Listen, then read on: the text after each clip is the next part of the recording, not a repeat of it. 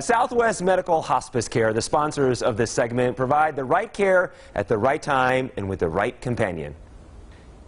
Well, I am Debbie, and I'm originally from Iowa, and I moved to Las Vegas 2 years ago, actually from Clearwater Beach. I became a hospice volunteer because of the relationship we had with hospice when my parents were both sick. I learned quickly the value, the information that they had. They helped us keep our parents in our home with the hospice services, and I knew that when the time was right, I would be donating and volunteering my time. Volunteering has taught me a lot about life, and it's really the small things that we do that can have a really big impact on not only who we're volunteering with, but who we're volunteering for. And I've also learned that you need to live your dash. I have a little necklace on here that says live your dash. And we all have a birth date, we all have a death date, but it's how you live in between. You got to make those days count. As a hospice volunteer, I have chosen to be in direct contact with the patients, and that has put me in contact with their families. I like building that relationship with them. They look at you as part of their family and in caring for their loved one. And it's been a really big bonus for me to make some friends out of this volunteering experience as well.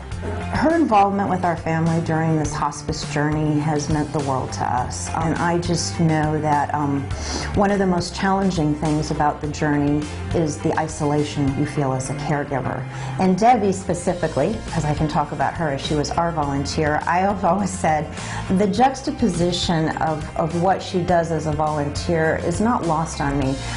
You're looking at somebody who is bubbly, who is, I always say Debbie is like sunshine personified. She comes in with this huge smile and this bubbly personality, and no matter what kind of night we had before caring for my father-in-law and my mother-in-law, I always knew that we would feel better after she came, because she just brings the gift of being.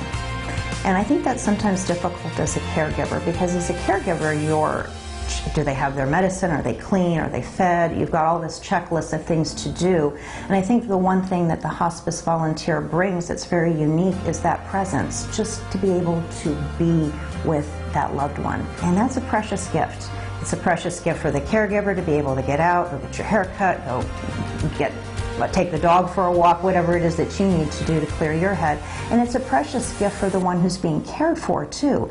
I would definitely encourage people to volunteer with Southwest Medical.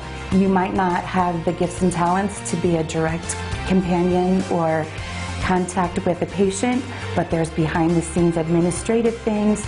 Maybe you have a gift of a pet, music, or art therapy. There's running errands for patients and the family, so there are lots of ways that, we're a big puzzle. We fit together. We want to thank Southwest Medical Hospice Care for sponsoring this segment, and to Avenir Memory Care for letting us film this piece in their facilities. For more information, call 702-671-1111 or visit the webpage that you see on your screen.